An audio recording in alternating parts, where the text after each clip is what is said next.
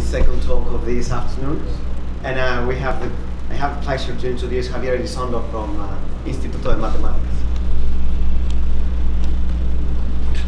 Okay, I'm going to talk about this series. This series comes from trying to understand and compute all the characteristics for Chow varieties. However, the series was evolving, and at the end, it's kind of mysterious series because for some cases generalize the Hilbert series, in some cases is the Bell-Sira function, Kaplanov zeta function. So we don't know exactly what is the meaning of the series in some sense.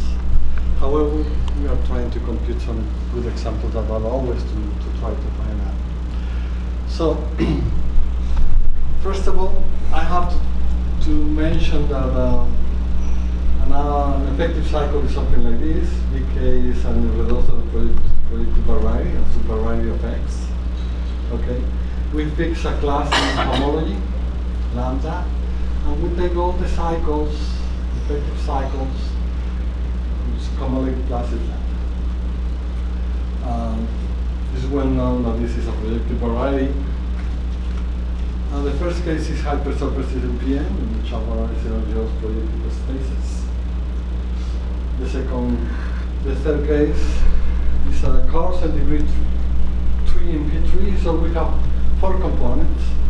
They are the generic components in each of this one is the twisted cubic, a conical line outside of the plane, and then you have 3 lines in general positions, and then you have the twisted cubic.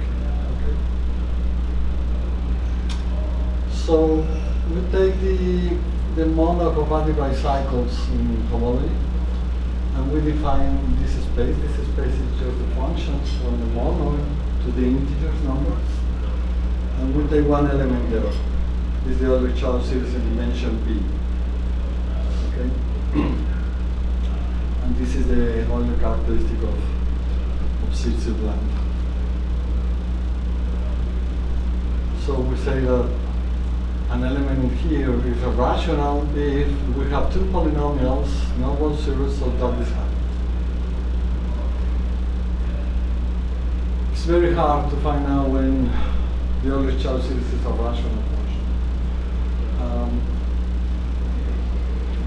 When X is the projective space, Blaine Lawson and Stephen Zhao compute the series, and they got this. Dimension P, you got this one. How do they compute this one? This is you have a torus action in the space, an algebraic torus action. So you have the diagonal matrix acting there. Varieties of dimension P and degree D under this action goes to another variety of dimension P or degree D, and therefore induce an action in the Chow varieties. Okay? And if something is invariant under the action, then you got fixed points in the Chow variety. So there is this result, the other characteristic of X is equal to the other characteristic of T, where T is the algebraic torus. And therefore, in Pn, the action of the torus is just the only thing that are invariants are the K planes. The K plane, the covering planes. So you have finally many, so you make the computation and you get the series. So in this case, you are able to compute the other characteristic directly and then to compute the series. In general, that situation is not happening. We also is able to compute the toric varieties. These 2 cases where the projective space is a toric variety.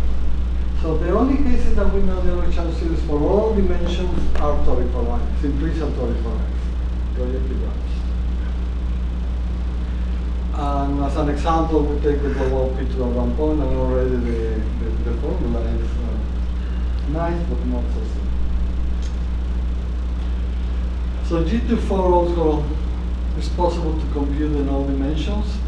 In this case, it's important to mention that the torus action to the different toric varieties you have actually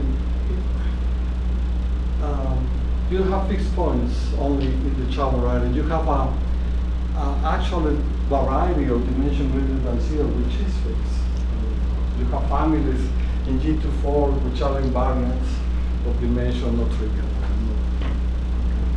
So you have really a lot of families there. And however, we were able to compute this one. We were trying to compute for flag varieties.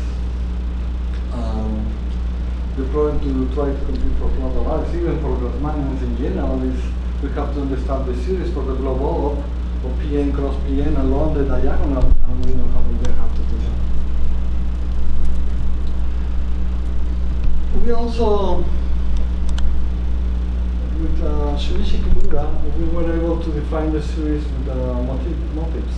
Instead to take the other characteristics, you take the motif for the variety, and you define essentially more or less the same thing. Okay. We were able to compute the motif Chow series for P2, global P2 along all points in a line, and we got this formula. So it's getting more and more complicated in a way. And an important thing to mention is that the series is different for the globe of if they are in their own position, for instance 3 points, and they are in a line. So the series give you information, geometrical information that usually you don't get with algebraic codimensions or loss entomology, etc. Is that true for other triangular numbers? 6 in a conic? Yes, I will mention again some results for the Pezzo surfaces, for instance, surface.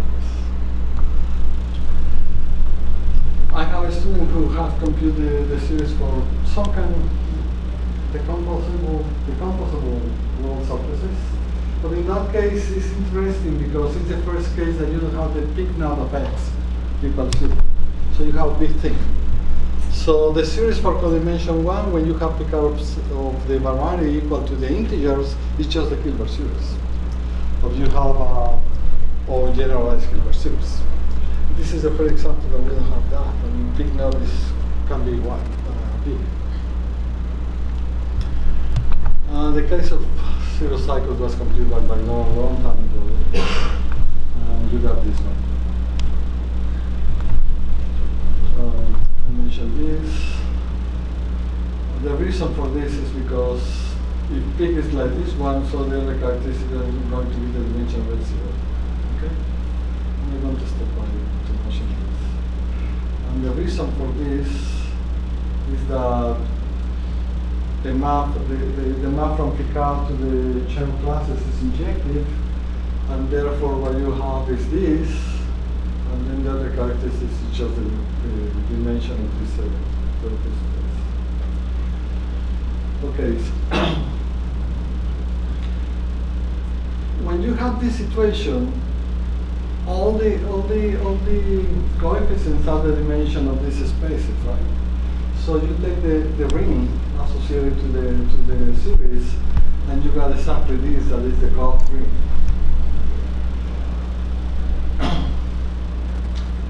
It's well known that the Koch ring is Noetherian, therefore it's rational.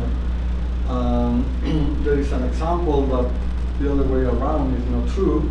When you have a smooth quartic surface in V3 and you take the blob up in a point, then the Koch ring is not finally generated. However, the series is rational. I mean, the main reason is it's coming from Mori, the work of Shankil about Mori dream spaces. Okay, so for a smooth projective surfaces, you have the spaces Mori dream. In particular, the Koch ring is Noetherian. If only something happened with the cones of left divisors.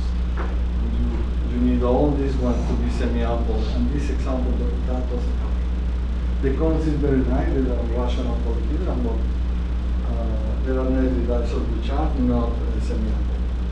So the Koch ring is not finally generated. So the conjecture that we have is if X is a smooth rationally connected projective variety, then the series is rational if only the cortex is finitely generated. And this is if only if the space is somewhere between the states. So the series of, as you can see, the series is connected to many different things. And we don't know exactly what is the role of the series playing.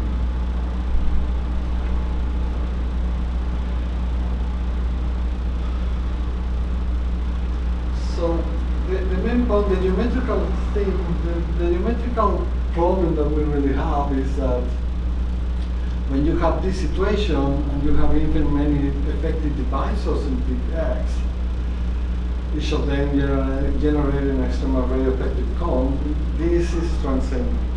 It means you live in Z dot 2 brackets X, N, all right?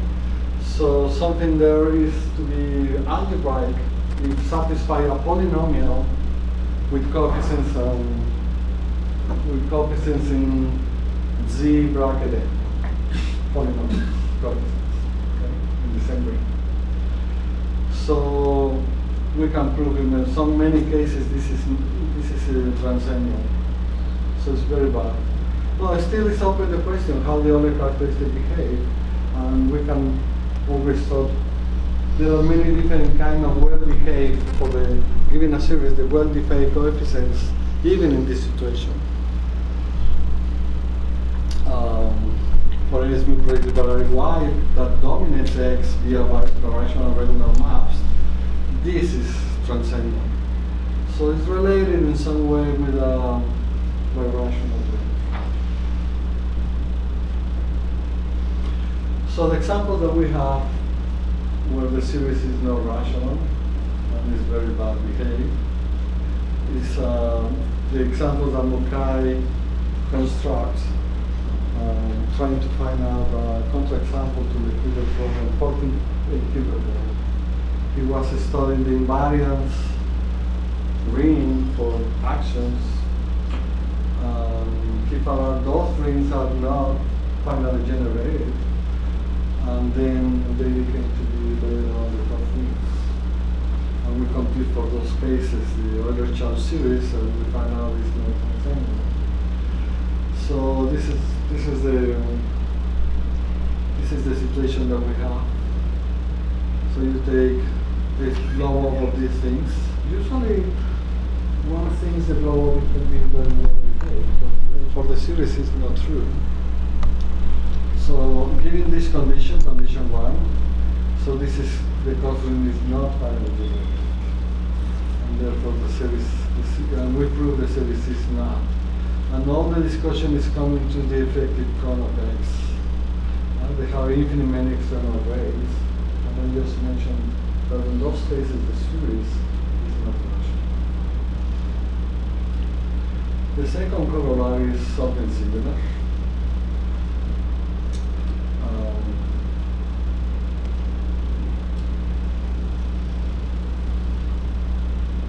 So we have these new examples. They are not of the kind of Mukai. So always do well, but for particular cases related to the question that you made. When delta, for instance, is a finite set of points here that contains points embedded in a procedure. That's the example, for instance, right? The two coins intersecting. And the other one is the blow up of the product. It's also with some conditions. So it's a lot of geometry here. I mean, just going in the case, in some cases you can make a very nice geometrical construction of this. So even the X is transcendent in the following cases. X is the blow of P2, a finite set where delta contains intersection of two general cubic curves. X is the blow-up of P3 of a finite set where delta contains the intersection of three general points. So they are the particular cases, right, for the blow-up in some not very general position, but general position. X is the blow-up PR, a finite set where delta lies on a linear subspace and contains the intersection of two general cubics. related to what is called the vibration. And finally, this one. So, so in those cases, all the coarse rings are not finally generated, and the proof of those ones are by Pezzo and Smith, and Hassett and Schinkel, bulk and arithmetic and things like that. Okay. So let me see the Pezzo surfaces. For the Pezzo surfaces, we elaborate algorithms to compute up to 8 points the Euler Chow series. They are rational in all those cases. The first case is very simple. We have this one. For I equal 3, general position, you have P2 probability 3 points in. We have something like this. It's a product of rational functions. One of the rational functions is this. So as you can see, it gets very complicated. It's not simple. I mean, you have to compute, for instance, 6 points, 7 points, you will get something really big. I mean, in theory, given this is a rational function for the series, you can get all the other characteristics for the Chow is there. In particular, you are able to compute, for instance, to solve some very old question. What is the dimension? It's a risky question, right? What is the dimension of linear system passing for a finite number of points with multiplicity fixed in each of those points? It's exactly given by the series. Some of the coefficients are given by some of the coefficients of the series give answer to that question. So for instance, when you have a finite field, you have this series. It's the Verosida series. In 2000, Caprano proved that if X is a smooth projective curve, then the series called Caprano-Motive series, this is the motives, right? With rational function here. When this is the category curve of algebra, so that is field K together with this equation. And C is close to the C. Okay, it's like. So he proved for curves, he proved that series is rational. But however, for dimension 2, Larsen and Mills proof is only rational when you have a roll surfaces. If not, it's not. So he proposed, Yves and Ray proposed in 2005 a series like this one, when you are in the motives, in the category motives, and it's called the derivative zero function. So he proved, for instance, the product of curves and abelian varieties are finite dimensional calculus, some normal surfaces. So this series generalizes the Caprano, and is rational for some surfaces where the Caprano is not. So the point is this thing is precisely a Chow line. It can be identified. It is isomorphic to Chow line. So our series in some way generalizes these ones because we have it for any dimension. This is only dimension 0. Right? This is only for dimension 0. This is the Euler Chow series for dimension 0. With the motive version of this. So we have a series for any dimension. The first generalization was just taken as direct generalization, and we proved this is not rational. But you see the denominator, so we take Chow motives, model A1 homotopy, just take this one, and we prove it's rational. And we compute for toric varieties the rationality of the motive series from all dimensions. So we have new examples of Yves and Ray series, now generalized for all series, for all dimensions. So we can also prove we can also prove something similar to Lawson and Yale theorem when you have an algebraic torus under certain situation, no always, but in most cases that we are interested, this is true. The multiple of X is the multiple of this concept of the algebraic torus action there. And that helps us to compute precisely the motivic Chow series for toric varieties. So the technique is essentially the same. We don't know if there is exists a commodity theory, the odd part and the even part corresponding numerator or denominator like the Bell-Sierra series. We don't know that.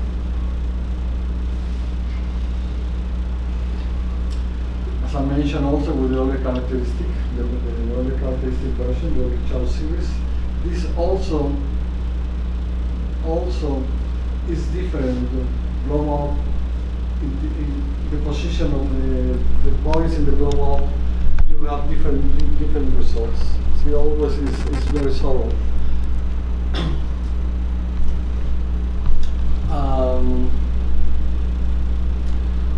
For the motivic Chow series, we haven't been able to compute any more cases. Just toric varieties and blow up up to 2 alone or points in a line. Okay. And I think that's it. Okay.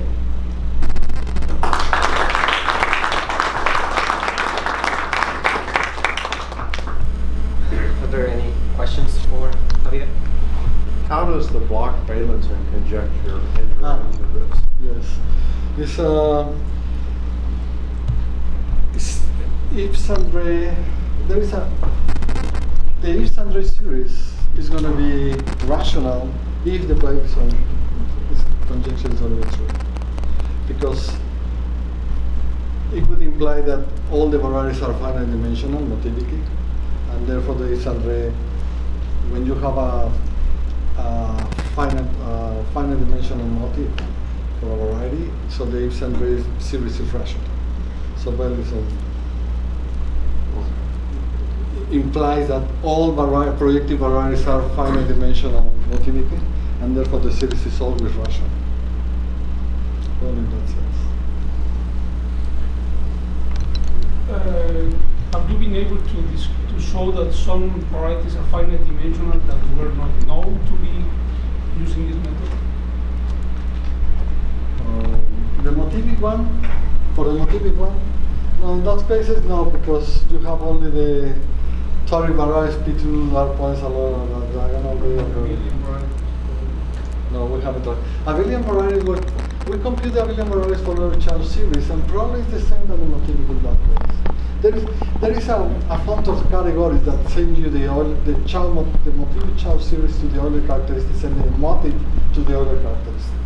And then you can prove the Euler Chow series, the motivic Chow series go exactly to the other. So the rationality of this one, for this one, there are some variations.